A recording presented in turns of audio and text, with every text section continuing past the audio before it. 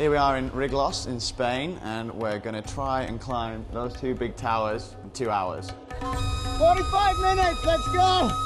They're about 300 meters high. We're going to try and climb the one on the right, jump off it, and then climb the one on the left. Come on! Jump off that. It's kind of a training trip, really. I'm pretty unfit at the moment, and the best way to train for big stuff is to train on big stuff. We should get boxed out of our mind. Where the f***'s the hold gun?